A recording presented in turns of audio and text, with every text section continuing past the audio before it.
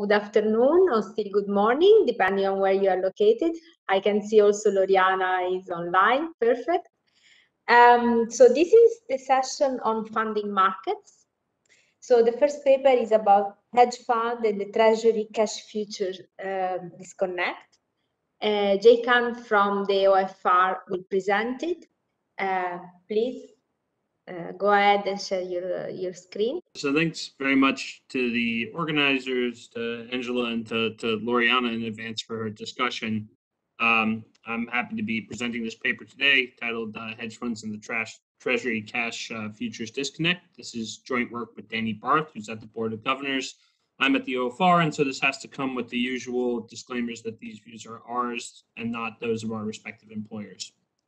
So the background of this paper is going to be in the extreme disruption Treasury markets experienced in March of 2020, when, if we look at the figure on the left, we saw option implied volatility in Treasury markets, if anything, higher than it was during the financial crisis. And if we look on the figure on the right, we saw signs of rising illiquidity across a broad range of different maturities of Treasuries, and this is in terms of their bid-ask spreads. So during the peak of this illiquidity, we estimate that hedge funds sold over $200 billion worth of Treasuries. And one of the things that we do in this paper is document that this is part of a broader shift as hedge fund Treasury exposure increased by almost $1 trillion between 2017 and 2019. If we look at the figure in the center here, we're seeing that the flows these hedge funds were doing were similar in size to more traditional flows from holders of Treasuries like pension funds and banks. So in this paper, we're going to be asking three questions. First, why were hedge funds holding so many Treasuries going into March? Second, why did they sell so many Treasuries during March? And finally, what, if anything, were the consequences of this for broader Treasury market functioning? So what we're going to show you in this paper is that over 70% of this $1 trillion change in Treasury exposures can be associated with a fundamental disconnect between the cash and futures prices of Treasuries, and in particular, that during this period, Treasury futures became overvalued relative to a replicating portfolio of cash securities. In order to show you that, we're going to be relying on a mixture of public aggregates and some regulatory microdata to link this trade to hedge funds. And in particular, the trade that these guys were doing was known as the cash futures basis trade, which involves long positions in cash Treasuries, short positions in Treasury futures, and substantial borrowing in the repo market.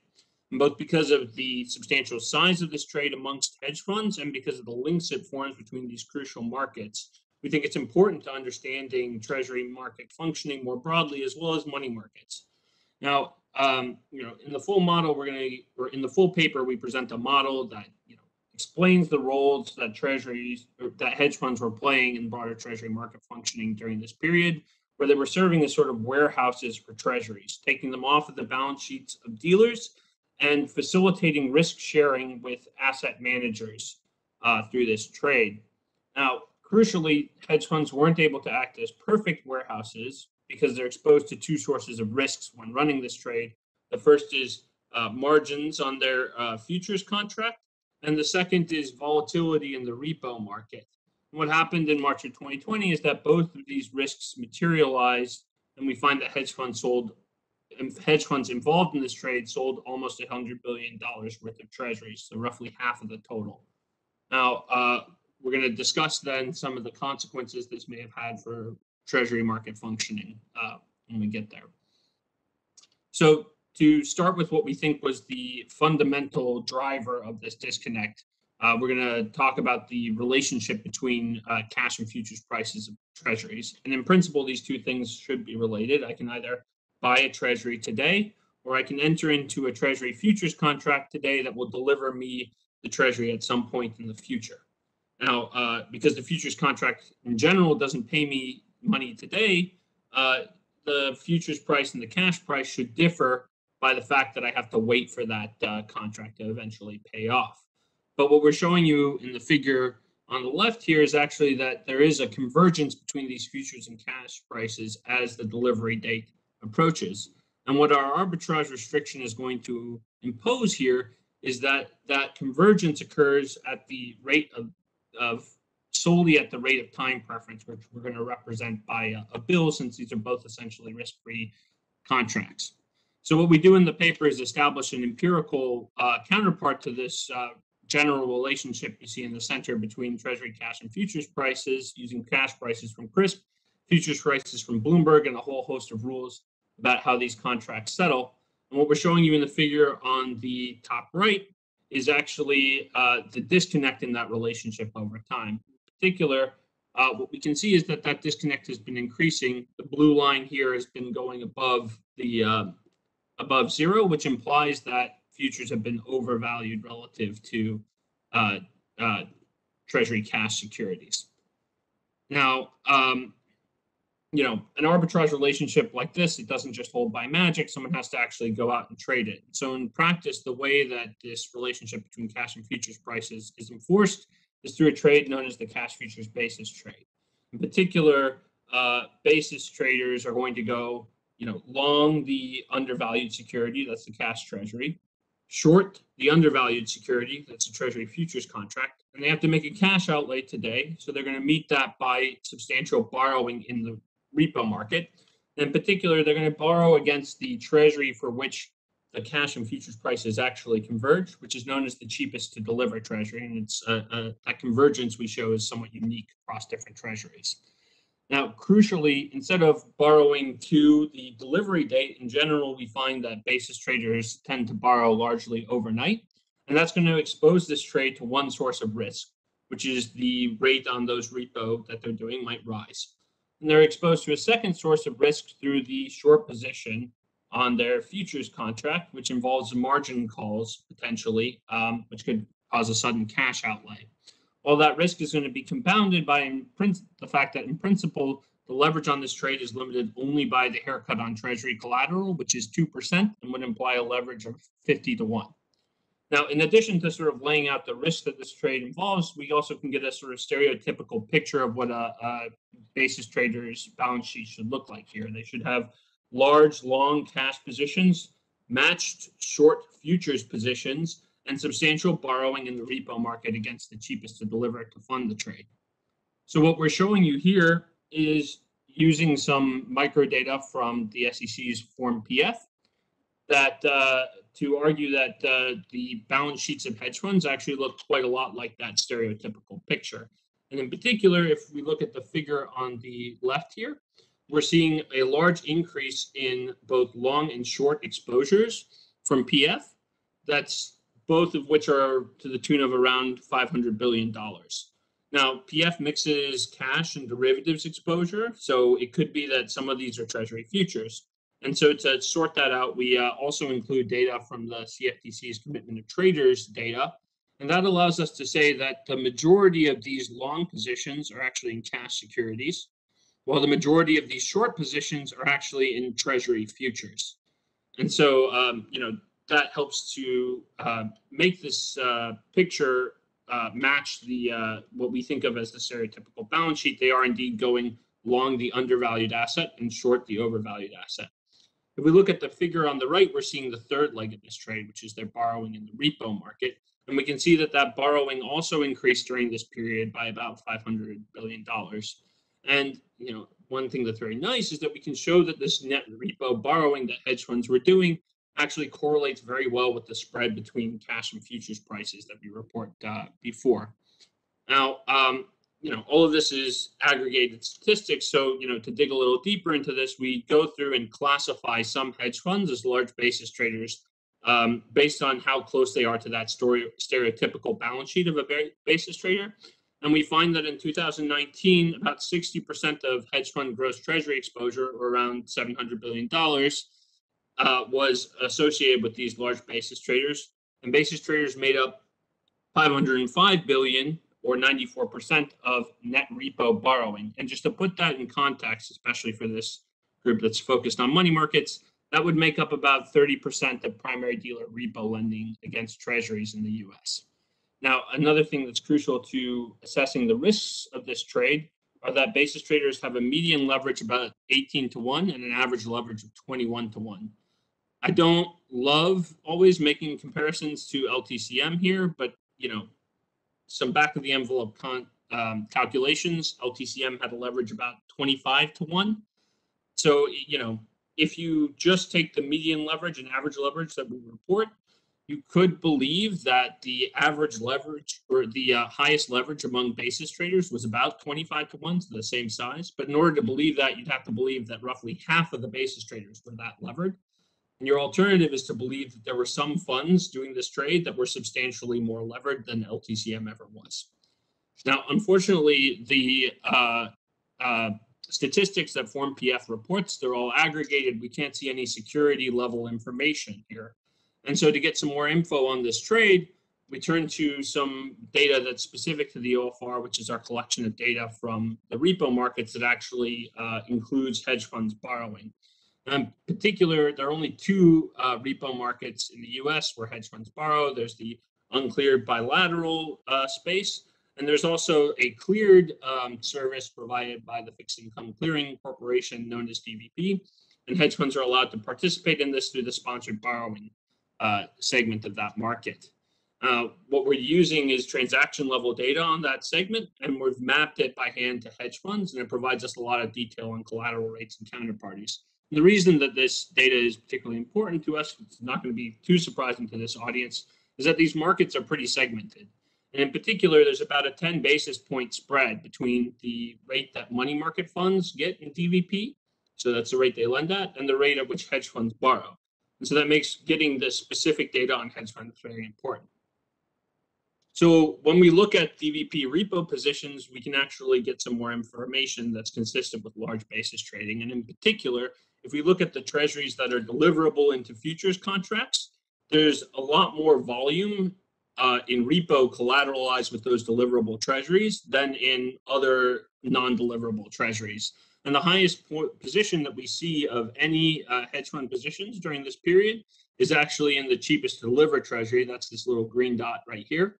That position is about 4.5 billion, or about 10% of outstanding, which is surprising given that DVP repo, cleared repo, is only likely to be a fraction of total repo borrowing. And we also see that position decrease right after the first delivery date of the futures contract, which is again consistent with large basis tradings amongst hedge funds. Now, to put this in the context of broader treasury market functioning, we present a model that I'm not going to go into detail on, but I'll give you some of the broad takeaways. So, in particular, the question that we're trying to answer is what role hedge funds are playing in the market by doing this trade. And what we, come up with is that hedge funds are acting as warehouses for treasuries. So in particular, they're taking them off the hands of traditional holders of treasuries and off their balance sheets, funding them through repo markets, and then eventually delivering them to the futures market. So what they're doing in effect is taking them both off the balance sheets of dealers and facilitating some risk sharing on the part of asset managers who hold the majority of long treasury futures positions in this market. But crucially, as we've pointed out, this trade is exposed to risks, and those risks prevent hedge funds from being perfect warehouses for treasuries. So there's a very simple limits to arbitrage story here. And when those risks materialize, in particular when margin constraints rise or when repo markets become tighter, there can be a sudden decrease in prices as hedge funds are forced to sell off treasury positions. Now, we find some empirical evidence that's very consistent with this. This is not going to be surprising to people who have seen Fleckenstein and Longstaff that also look at this trade from the perspective of broader financial market frictions. But in particular, it shows that the returns on this trade respond to frictions in the repo markets, the dealers' treasury exposures, volatility, as well as margins on these futures contracts. Now, better laboratory, or a more important laboratory for us, is looking at what happens when this trade comes under stress. And to do that, we're going to look at this episode of Treasury market illiquidity in March of 2020. We've already seen some presentations on this stuff. I'll just say that in general, what seems to have happened during March of 2020 is that dealer balance sheets were already saturated with treasuries, and they experienced a large dash for cash, which is increased their treasury exposure, and led to a rising cost of making markets for these dealers, which in turn raised volatility in the Treasury market. Now, that increase in volatility had both direct and indirect effects on basis traders. So to look at the direct effects, if we look at the figure on the left here, what we're showing you is the margins that were set on this contract, price changes made to a similar scale as the contracts on this, as the size of the contracts for futures. And we're also showing you the 95% interval for price changes over a 2-year period prior to the change. What we can see is that going into the early weeks of March, late weeks of February, there were price movements in this contract associated with that large volatility that were actually larger than what had been seen in the previous 2 years. Following those price movements, which actually breached the margins that the CBOT sets on these contracts, the CBOT actually raised margins, and we can see that happening into the middle of March, roughly. So all of that's materializing one side of the risks on hedge funds. If we look at the figure on the right, we can see some of the other side of risks. And in particular, I want you to concentrate on the DVP sponsored borrowing rate. And that rate is almost entirely made up of what hedge funds are paying in this market. And we can see that, following the decrease in the Fed funds rate, there was actually a pretty sizable spike up in the sponsored borrowing rate. And we'll show you in a little bit that spike up was larger than in other segments of the repo market. So that also means that hedge funds were experiencing some increased repo volatility during this period. When these two risks materialize, we find across a variety of different measures that hedge funds sold around $100 billion worth of treasuries, and that's just coming from the hedge funds that are actually directly doing this basis trade. Now, we can also see the response of this in terms of prices. So the difference between these two blue lines and this gray line is what we report as our measure of the cash futures disconnect. And we can see that was increasing during this period when volatility was high and when repo borrowing rates were also high. So all of this is suggestive evidence that hedge funds actually exited this trade, and indeed that these arbitrage spreads that they were enforcing through this trade actually widened. But it doesn't really answer the question of what this did to broader Treasury market functioning. And so to look at that, we're going to look at the prices of the Treasuries that were most closely tied to the basis trade, that is the cheapest to deliver Treasuries for the futures contract. So what we're showing you in this panel is two things. In the figure on the left, we're showing you the disconnect or the difference in prices between difference in yields between a non-deliverable treasury and a cheapest to deliver treasury. And that non-deliverable treasury that we're kind of constructing that based off of a simple yield curve fit on all treasuries not deliverable into futures contracts. So what you're seeing during this period is that actually the prices of treasuries most closely tied to this trade are rising during this period of stress when hedge funds are selling a bunch of treasuries. What you're seeing in the figure on the right is a sort of cross-section of that fit. So in particular, we have the yield curve here, as well as the yields on each individual treasury. What you can see is that the increase in the prices for cheapest to deliver treasuries is somewhat unique relative to other treasuries surrounding them.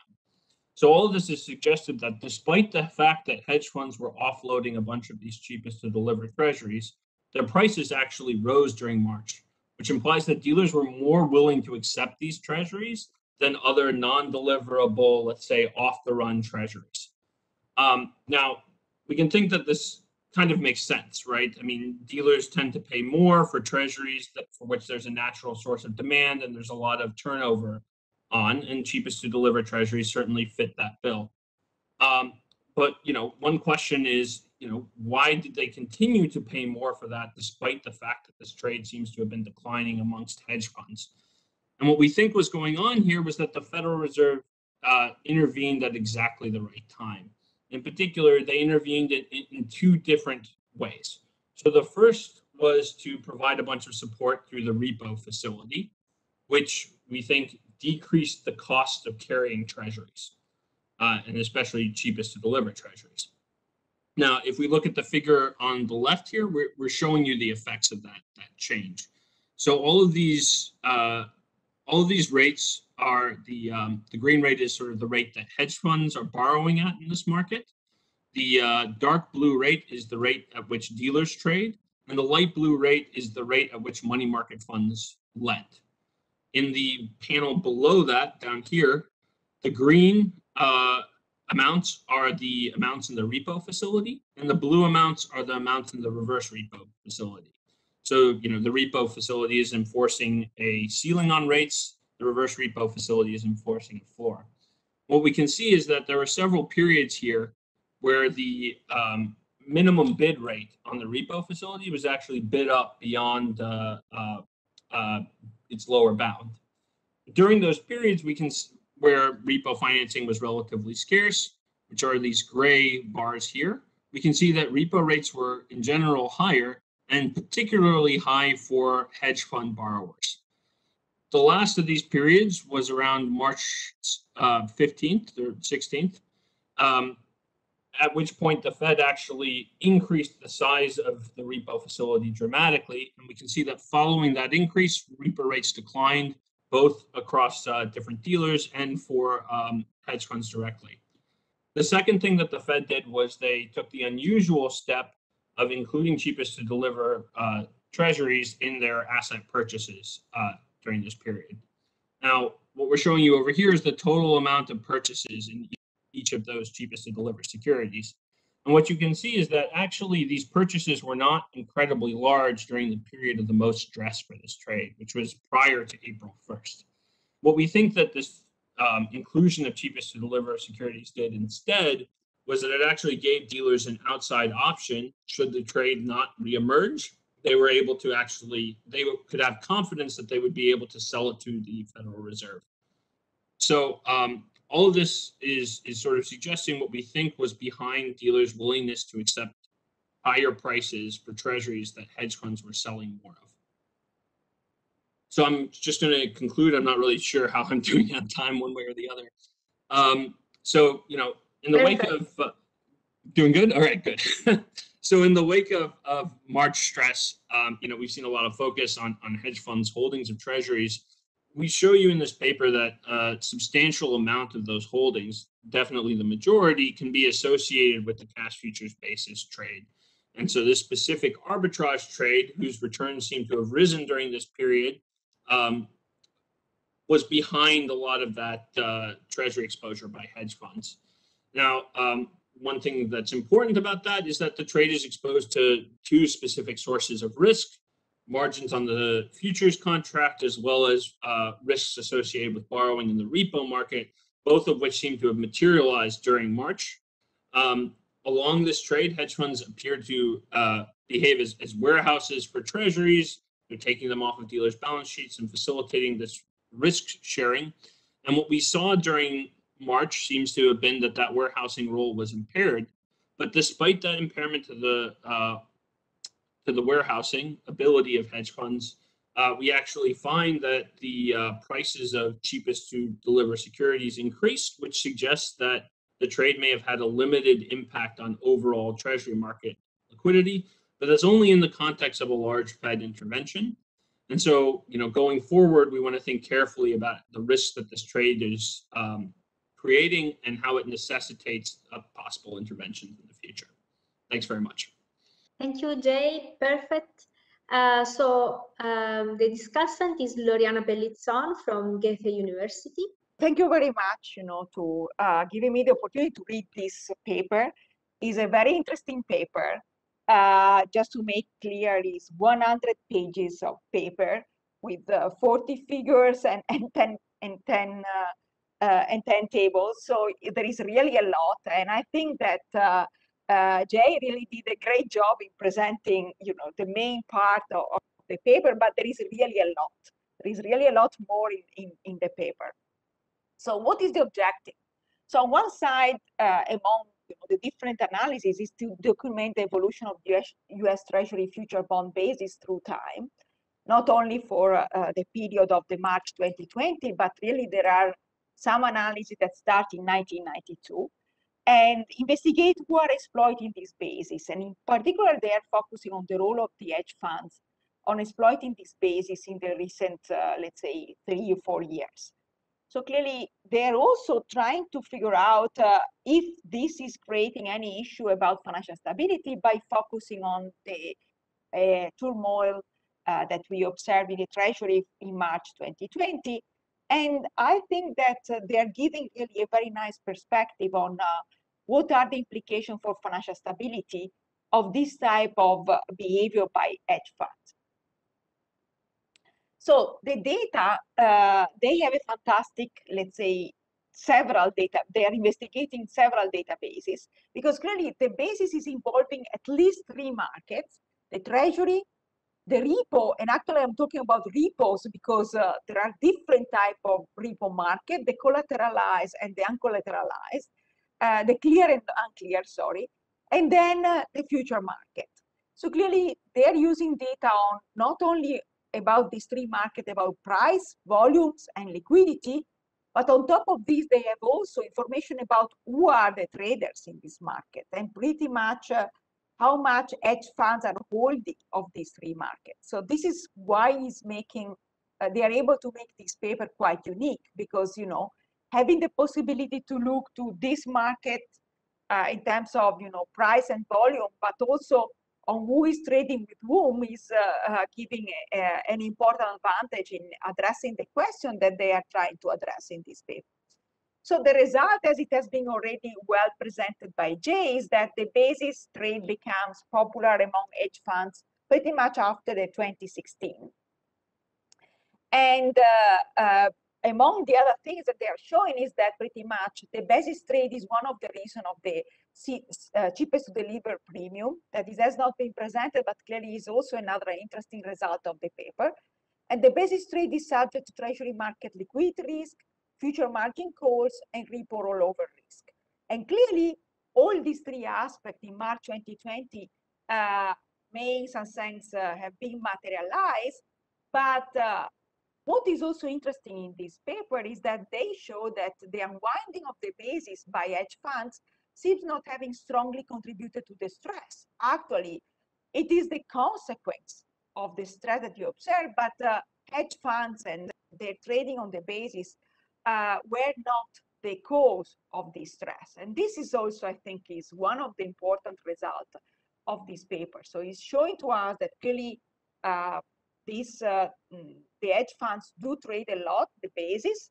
They were unwinding it during the March 2020, but maybe because of the intervention of the Fed, at the end, it doesn't seem that they were really the one creating at the beginning this, let's say, the problem of the turmoil that we observed in March 2020. We cannot exclude that if the Fed didn't intervene, this basis trade may blow up and create systemic risk, but so far this is not what we observe, and they are able to document this, and I think that is quite credible. So as I say, even if it is a preliminary paper, it is extremely interesting, and there is really a lot of studies, a lot of analysis, a lot of results. To be honest, it's still difficult to digest.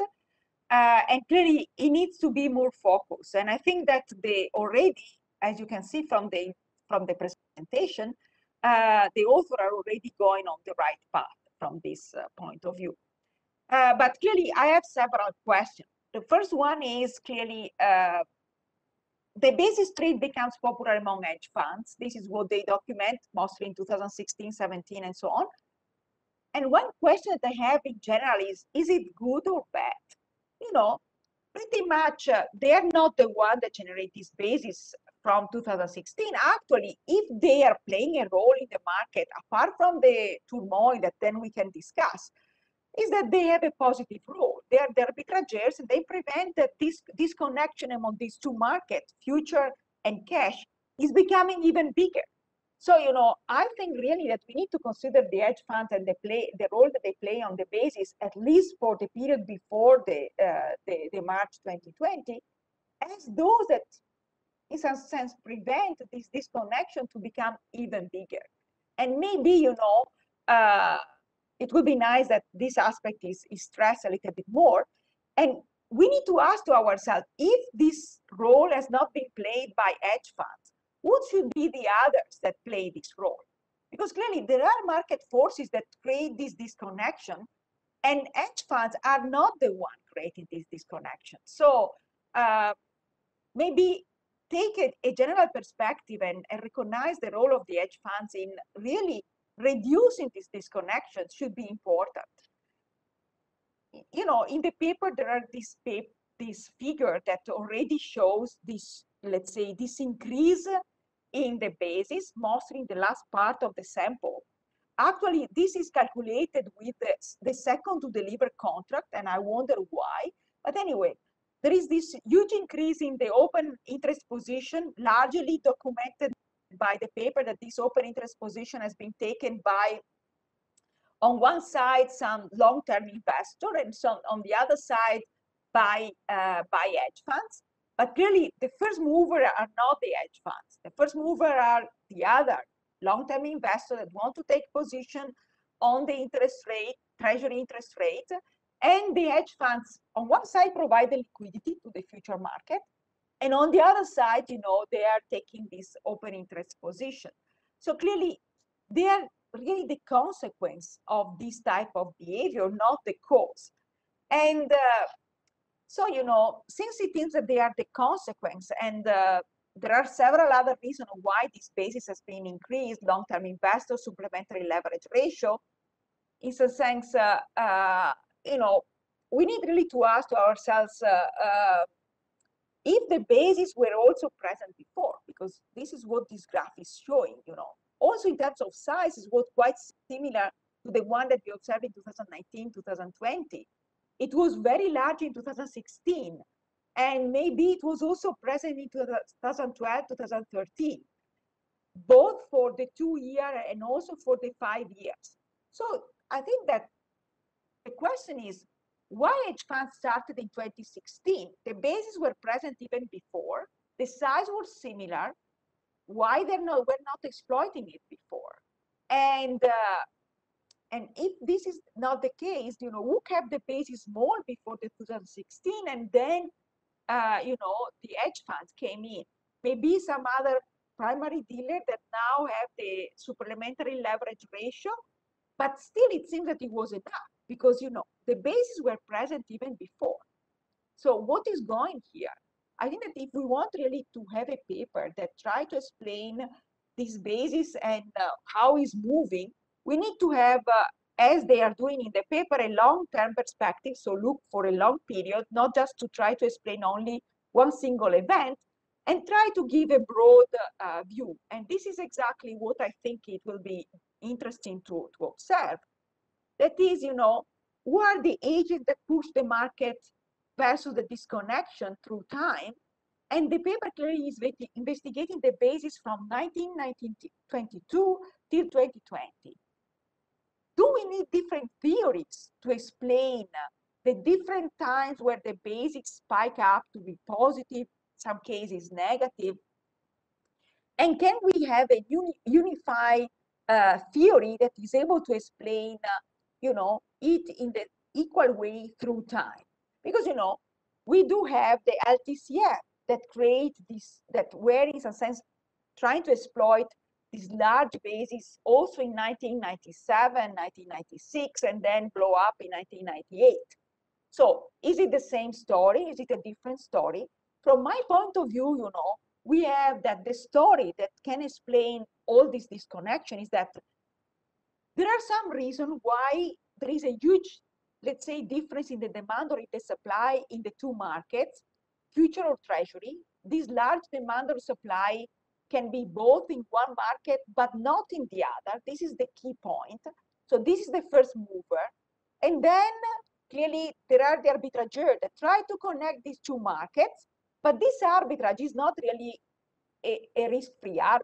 It's not an arbitrage actually at the end, because you need to take rollover risk, margin call, and this is something that we know for decades. This was the problem that LTCM faces.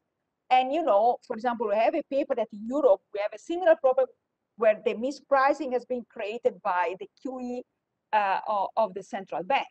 So, you know, the fact is that there are some times where there is this disconnection because there is some trader that trade only in one of these markets and not in the other.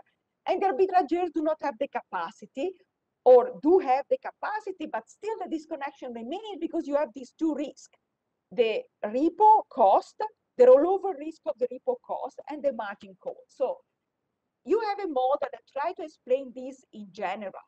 And it will be nice to see if this is the only reason of why we have this type of disconnection, or there is some other story. Then going back instead on the case that you are presenting, that is the March 2020, you know, there is this graph in your paper among the different figures that is, you know, in some sense puzzling. How pretty much these hedge funds has to face the risk during the March 2020. Because as you can see, the price initially increased and they were short on the future. So they were losing on the future side. Then the market crashed and they are losing on the bond side. So, you know, the question is, what's happened really to this from the point of view of the basis? Which of these two events were the one creating more problem to them? The increase in the price, so on the future side, or the reduction in the price on the cash side? And I think, you know, that in some sense, what the market faces in that case, it was a flight to safety at the beginning and then a flight to cash. Clearly, the Fed intervened at the flight to cash to prevent a larger reduction in the price. But there was also a rolling up in the price before, and the hedge funds clearly trading the basis face the risk on both sides. So during the flight to cash, the hedge fund trading the base may have help on one side, you know. They were short on the future position and they are earning on the and they're earning in this case because, you know, when there is the crash, having a short position on the future were helping them to make money. So, you know, I think that you should investigate, even if it is few days, these two events, the flight to safety and the flight to cash, separate, maybe by looking to more high frequency data, and then try to see really what was the role? Because from my point of view, at least for some fraction of the turmoil, they were providing liquidity to the market. They were actually not the one that can create financial instability. They were helping the market. So it would be nice to see better what was really the role of hedge funds. And, you know, you are having this policy implication that you know, the intervention of the Fed prevent that the position of the hedge funds in the basis might have created a lot of financial instability. But to be honest, it is not clear to me if the solution for the risk that the basis trade is creating should be really that the central bank is becoming the market maker of last resort. We need to think how to eliminate, in a sense, this friction and allow the arbitrageur to do their work. But, you know, we shouldn't all the time to ask for the intervention of the central bank. You know, clearly, this is not an arbitrage, a risk-free arbitrage. The arbitrageur trading this basis are carrying risk, the rolling over risk, the liquidity risk, and the margin call. So clearly, you know, why we are not trying to eliminate the rollover risk by having a more long-term repo market? Why is not present so far? This is the type of question we need to ask. And why not centrally clear and net the position both on the future market and the repo market? This will eliminate completely the risk. We will have that the market is efficient and the two markets will be less disconnected.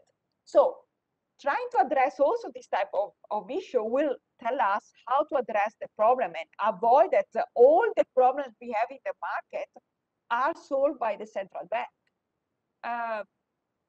Then I have clearly several other points that maybe we can discuss. Yes, on, if you could wrap up, yes. then.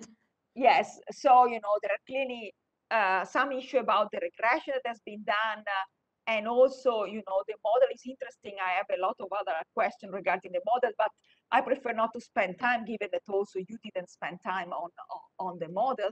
But clearly, it is a very interesting paper. I'm learning a lot. To be honest, I have a lot of other questions after reading 100 pages of the paper. But, you know, in any case, very good job, and you did a great, you did spend a lot of time. I can imagine a lot of work in developing all this type of analysis. Thank you very much. Thank you very much, Loriana. So first, I would like to give to Jay the possibility to respond. I mean, Loriana made a lot of points, so maybe I'm try to pick a couple of them. tackle the big ones. Thank you for going through the paper. I know it's a little bit disorganized, and we are working on that. You know, in terms of, I think there's a very good point here. First of all, on the central bank interventions, and also on the sort of what value are the hedge funds providing to this trade? Like, why is it? Let's say, are they playing a useful role here? Right. I think that it is absolutely the case that the presence of these large, you know, arbitrage spreads has to do with a broader treasury market structure, right? And I think that it is a thing that we have wanted to point out is essentially that it's not that hedge funds decided to take massive levered positions out of nowhere. They did it because the treasury market structure was set up in a certain way. And, you know, I think you're exactly right that a straightforward policy response is to address the treasury market structure and not to just allow hedge funds to build up these positions and then get ready to bail them out every time. Excuse me, not that, but provide support when they get into trouble. So I think that's all completely true. I think that, you know, netting across futures and repo markets, for instance, would be a big step to eliminating these spreads. It wouldn't necessarily eliminate risk because, you know, then we have some risk between the two, you know, between say CME and FIC on the other side that they now have to net out. So that's a possibility, but it's still the case that it seems like a good first step. As does increasing, you know, the scope of central clearing. That might also have a big effect here.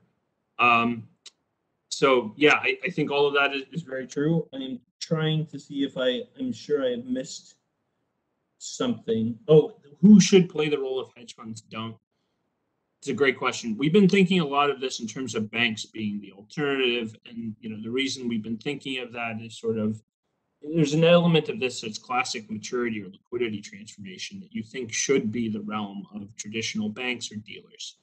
The fact that they haven't been doing that liquidity transformation may have to do with, you know, let's say changes in regulation or other frictions in the treasury market that have increased over time. And the unfortunate thing is we don't know what the shape of the ownership of, you know, treasury futures or cash positions. Like our hedge fund data starts in 2013. The commitment of traders data, I don't remember when it starts, but it definitely, I don't believe, goes back to 1992. So, you know, we have a limited window and we can set up a model that sort of makes sense of treasury market structure as of 2019. But I don't think that we can apply it equally to all dates. And I agree that, you know, I want to apply it to more places and make a more stable structure here, and especially explain the rise in this, which we think is either coming from the fact that, you know, cash treasuries are becoming harder to hold on balance sheet, or because, you know, the other side, the futures side, has more demand for that off balance sheet exposure from the contract. But, you know, we haven't found a way to make a very good causal statement on which one of those was important and by how much. And I think making that statement would be a great thing to do. I'm not sure that we're going to be able to do it in this paper by itself, especially since it would increase the page count, which would, you know, I think give my co-author nightmares. So, you know, but in any case, I hope I got most of it. Thank you very much for that discussion. It was great. So. Thank you, Jay. Okay, we're a bit late, but I want to give to whoever has a question that would like to ask the possibility to intervene. I don't see anything in the chat, but if you have a question and would like to ask this question directly, if you can.